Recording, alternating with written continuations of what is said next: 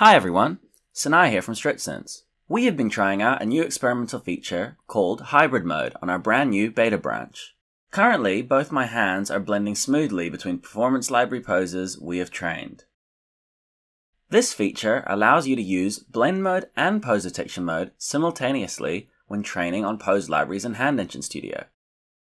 As you can see, when handling this prop solely in blend mode, the hand remains rather static.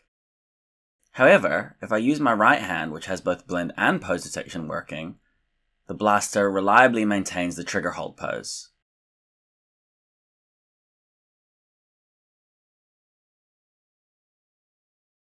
When I put the prop down, blend mode is working again. Now let's see how it works in Hand Engine Studio.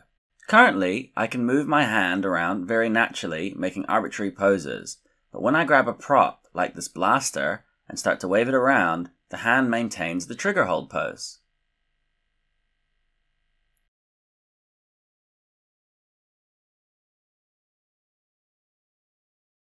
It is really easy to add more poses for different props, like this water bottle for instance.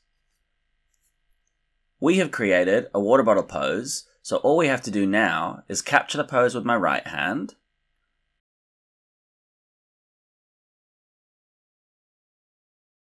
enable the snap, and choose a confidence for the captured pose,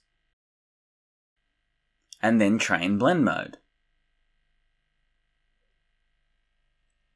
Now, when I pick up the water bottle, the hand snaps to this bottle grab pose.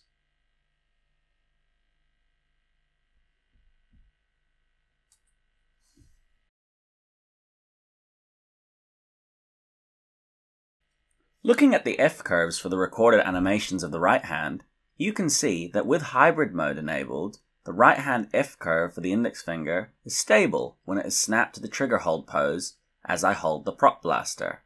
Look out for an official release of hybrid mode in a future update. We look forward to hearing your feedback on how you would use hybrid mode.